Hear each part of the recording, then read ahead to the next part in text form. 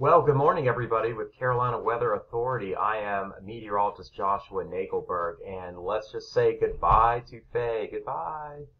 So, cool part about Fay is it was pretty well forecast for us. We were either going to have a non-named storm, which was going to come right up through the eastern part of the area and produce a ton of rain, or we were going to have a developing tropical storm, which was going to scoot just offshore and produce most of the rain out there. And that was, I guess, kind of what we were thinking. So we kind of missed out on the worst of the rain. It's going to be hitting the Delmarva today and up into New Jersey, New York tonight into the first part of the weekend. So not our problem anymore. So my video is going to be talking about heat. And if you've been following our longer range forecasts, if you're a subscriber and have been getting our newsletters, you know that the heat is the story for this summer, especially in the month of July. We had, I guess, a little bit cooler than average April and May, and then June had some cool and wet spells, but June was actually pretty close to, or even just a little bit above the average.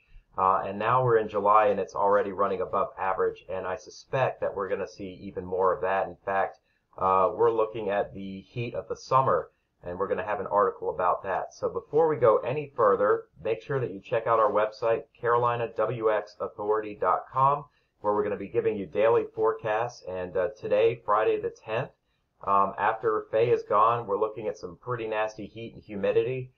This is not going to be as hot as we get over the next couple of weeks, but it may feel about as miserable as it could. The reason for that is that we're going to see some fairly muggy dew points well into the 70s and daytime highs in the middle 90s for most of the inland areas like Charlotte, Raleigh, and Columbia. At the coast, we're looking at upper 80s. Also, do us a favor real quick, and if you haven't already, please subscribe to our YouTube channel, Carolina Weather Authority. We're going to be giving you videos with temperatures, any tropical trouble, and some longer range forecasts, and then maybe some daily updates if the time permits. So let's talk about the heat, why don't we? This is our medium range forecast from the Climate Prediction Center, and it is showing a good chunk of the country being above average from the middle of next week until the following weekend. So this would be the time to go to the beaches if you want to cool off. Really, the next couple of weeks, we're expecting above average temperatures, not quite nationwide, but across the central and eastern 2/3 of the country. Now, the 8 to 14 day, which really covers, I guess, next weekend and into the following week, we're looking at the continued likelihood of above average temperatures, and notice the cooling in the west starts to decrease.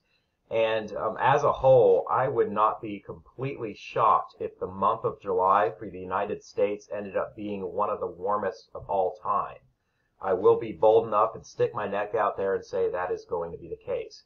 The month forecast, excuse me, is again, we're likely to be a couple of degrees above average in the Carolinas. If you factor in some of those wetter days that we had, that's going to be some pretty brutal temperatures. Will it compare to 2012, which I think set some all-time record heat across many areas? I think Raleigh, we had 105 reached several times. I don't quite think so.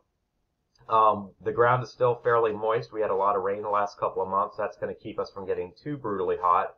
However, if you're looking for any kind of relief in the heat other than an afternoon thunderstorm, I don't have anything for you. So that's the point I'd like to make. This is a temperature anomaly forecast from the European model, and obviously the brighter colors, the reds, are above average. And this was actually this morning. The blues are below average, and I'm going to kind of scoot along with you. And if you look at much of the country, Friday and Saturday and Sunday and Monday, with the exception of maybe a trough coming through the Great Lakes this weekend, a little bit of temporary relief, it is still going to be quite warm. This is next Tuesday, and look at this heat across the southern plains, and look at the Carolinas, 8 degrees above average.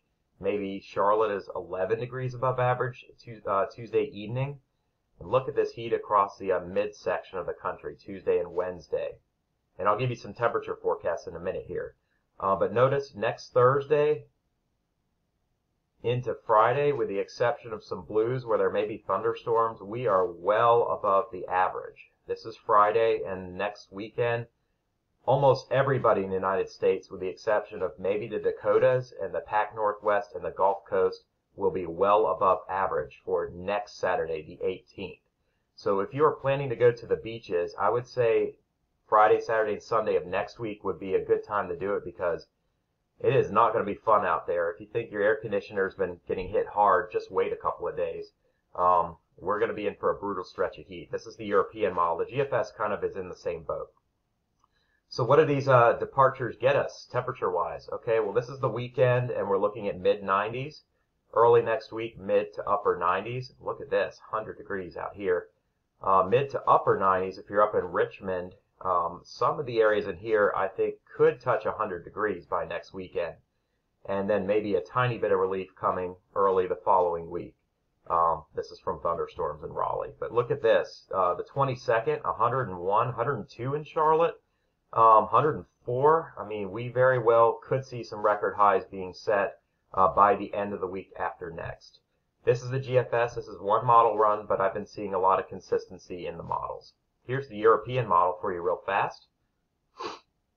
And this is next week, and we're in the mid-90s in most areas. Tuesday and Wednesday, there's 100 in Raleigh, by the way. 104 in Richmond, 101 in Charlotte. These numbers could end up being a little on the high side, but just notice the amount and the breadth of the heat that we're looking at for next weekend and into early the following week. We're likely to see upper 90s and maybe some triple digits are possible here. So that's what I wanted to share with you guys. We're going to have an article coming out later. We'll have more YouTube videos. The tropics look to quiet down for the next couple of weeks. This region of high pressure is going to simmer us, and that's going to keep any tropical activity well to the south. I think the next areas to watch are maybe Florida and the Gulf of Mexico, and we've got probably 10 days before we worry about that. But as we get to the end of this month and probably the beginning of August, I think we do start to see more tropical activity and more Cape Verde systems. And at that point, instead of watching low pressure areas forming right on the coastal areas in close, we're probably looking at some more long track storms. And at that point, I think we're looking at some major hurricanes by maybe the middle of August, let's say. So the story over the next, I think, 30 days is going to be above average for most of us. I would stick my neck out and say 4 or 5 degrees above average, which is going to be very significant and is definitely going to put some heat on the power grid. And with lots of people working from home, do expect to see your AC bill go up quite a bit for the next month. All right, guys, please, if you haven't already, subscribe to our YouTube channel. And, of course, head over to our Facebook page, and we will keep you posted on the latest. All right, everyone, have a great weekend and stay cool out there. We'll see you later.